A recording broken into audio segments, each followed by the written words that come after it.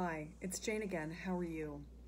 The objective of the video today is to talk to you a little bit more about tribe and its relationship to objective behavior.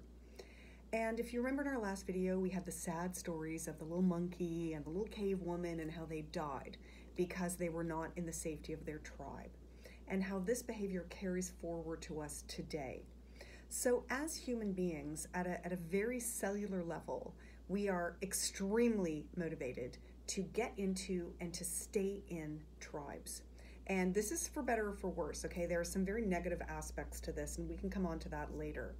But what's important to realize is that we are consistently evaluating people around us to see if we want them in our tribe or if they pose a danger to us and we don't want them in our tribe. And whether we want to be in a tribe or if that tribe poses a danger to us and so we don't want to be in that tribe. We're doing that all the time when we come across people. And in a business context, we need, again, come back to what is our objective for this encounter? What is our objective for this relationship? And if our objective is to get into the tribe, we need to understand that everybody who's already in the tribe is going to be evaluating us to see if they want us in the tribe. Okay, this is super important, and I want you to reflect on that, and we're going to come back to that in the next video.